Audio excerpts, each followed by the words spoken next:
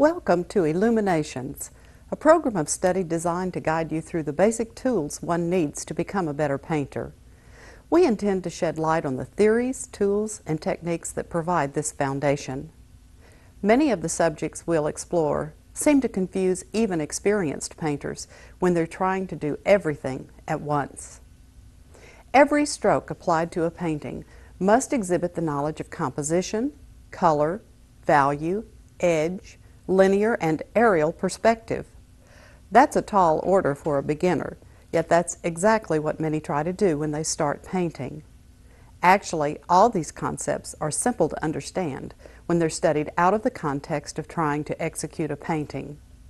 Join me for the entire Illumination series for a good basic introduction to the theory, tools, methods, and techniques every painter can use. I've taken the liberty of drawing my two subjects prior to the start of the video using techniques fully explained in VI 9, Drawing the Head in Oil. Rather than trying to put this new color over the old one, I'll scrape off the first color with a palette knife to remove the excess paint before laying down new paint. This process of scraping and repainting has a name. It's called ébauche, a French word for this very process. Bouguereau and Sargent both used it as a corrective method of painting. Even the plane that curves around the brow bone has the same dark light pattern, and the entire area takes on more feeling of form. To really bring the eye to life, add the catch light. I used the sharpened end of my brush handle to pick up a dot of paint and deposit it in the 11 o'clock position on the iris, at the juncture of the pupil and the iris, never in the center of the pupil. I'm going to go ahead and put the eyebrow in using the dark color from the hair.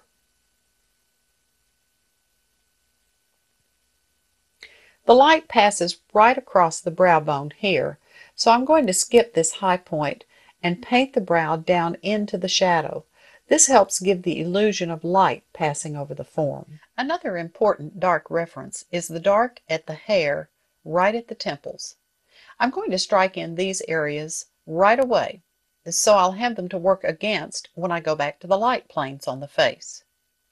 Working in this very close value range on the face, I'll need all the help I can get to judge the light values properly, so I'm going to go ahead at this point and put in the complete dark value of the hair. Now begins the refining process. I'm picking up a cool light value to lay in some of the lightest values I see on Tanisha's face. This plane, right under the eye, captures the light from my cool light source. This is also the color of the highlight that I see on the tip of the nose. There's also a light at the top of the bridge of the nose, but not that far down. The light bounces off strongly from the brow bone and up the forehead. It kind of trails off up toward the hair. The final touch is the catch light in the eye, again painted with the sharpened end of my brush handle. I'm going to move on now to do a little bit on the nose while I have a few more minutes left during this model session, and I'll come back to that other eye later. If you don't relate the hair by color to the face, then your portrait subjects will appear to have wigs or fake hair. Natural hair color always coordinates with the flesh color it grows out of, so never think that you can premix a color for just blondes, brunettes, or redheads and have those colors work for all possible models. Everyone's hair has its own unique flesh color that it coordinates with. You can see the rich color that's emerging through this layering process. Although I have no medium in the paint I'm laying on right now, only because I want to paint it darker with the fewest number of layers, it's still considered a glaze because the paint is transparent in its pure form.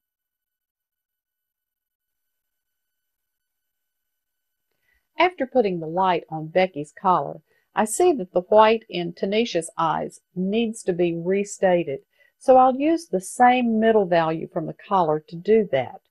Because the flesh surrounding her eyes is so dark, this value seems very light by comparison.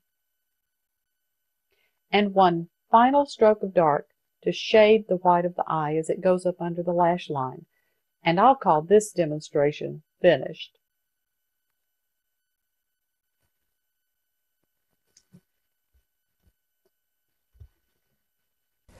Join me in this continuing series to learn the fundamentals and basic theory and concepts of all types of painting in the king of mediums, oils.